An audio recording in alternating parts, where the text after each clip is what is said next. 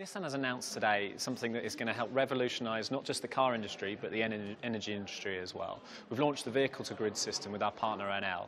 Now that will allow us to put in place a system to take energy out of your car and put it back into your home or put it back into the grid as well. Now we're launching a 100-unit pilot together with the national grid in the UK. Well, the Nissan Leaf has energy to deliver up to 2 days of full energy for a house. If you put in everyone in the UK driving an electric car, essentially we could start turning off an entire coal-burning fuel station. It's that sort of scale of energy that is stored on a daily basis if you had everyone running around in an electric vehicle. We're now making available batteries from the Nissan Leaf to customers to put into their homes, and that will allow a better energy storage if you have solar panels, for example. It'll allow you to charge up your car from your solar panel in your house, so you don't have to use any energy from the grid, so it'll be free energy essentially for you to drive your electric vehicle.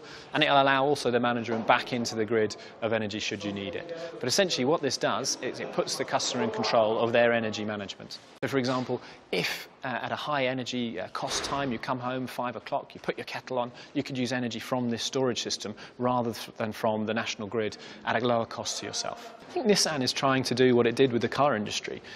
Back in 2010 we pioneered the electric vehicle industry. Everyone said we were making a mistake. Now here in 2016 every manufacturer has woken up and is starting to follow us. What we're doing is simply looking ahead again. We're pioneering the next step.